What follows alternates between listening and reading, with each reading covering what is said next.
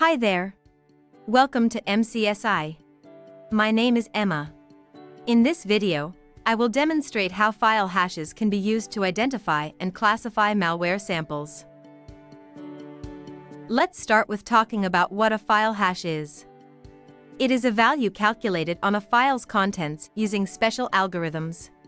Even if one character in that file changes, its hash value would change too. The hash can be used to verify a file's integrity. Some commonly used hashing algorithms are MD5, SHA-256, and SHA-512. Here is a file with one sentence. I have used searchUtil tool to find its MD5 hash. Here is another file with a small modification to the same sentence. Notice how the MD5 hash value is entirely different. When dealing with a malware samples, identifying its hash value is extremely beneficial. Here, I have identified the MD5 and SHA-256 hashes for a malware sample.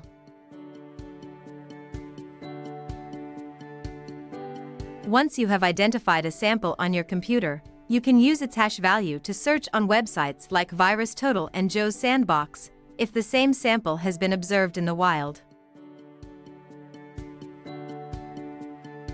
You can research across other blogs and malware reports to recover more information about it.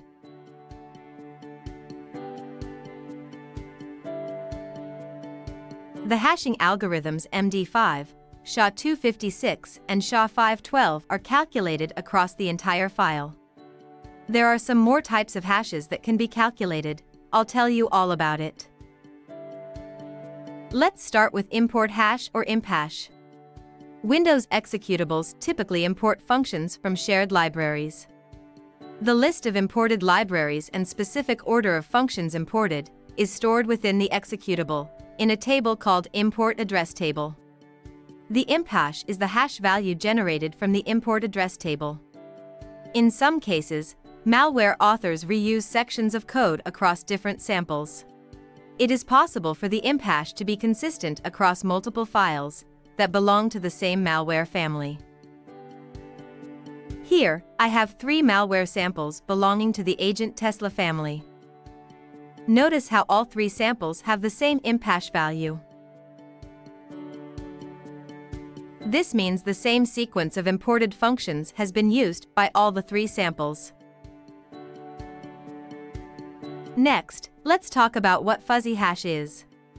A special algorithm is used to calculate the level of similarities between files and generate a hash value referred to as fuzzy hash. It is formally referred to as context-triggered piecewise hash. SSDeep is a tool that can compute fuzzy hashes for files. I have used it to find the fuzzy hash of 2 similar batch scripts that belong to the same malware family. We can see that the values are quite similar. We can compute the fuzzy hash of one sample and store it in a text file.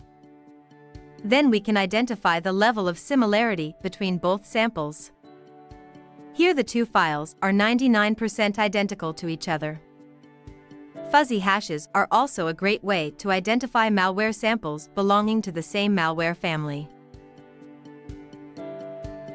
There is another type of hash called PE section hash, where the hash value is computed for each section within a portable executable. This can also help identify potential code reuse. PE hash is a Linux command line tool that can generate various hashes for a file. It can also generate hashes for a particular section in a Windows portable executable.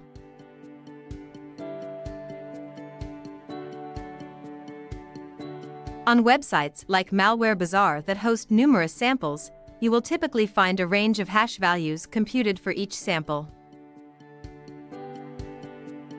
You can also browse for all samples having the same imp hash value.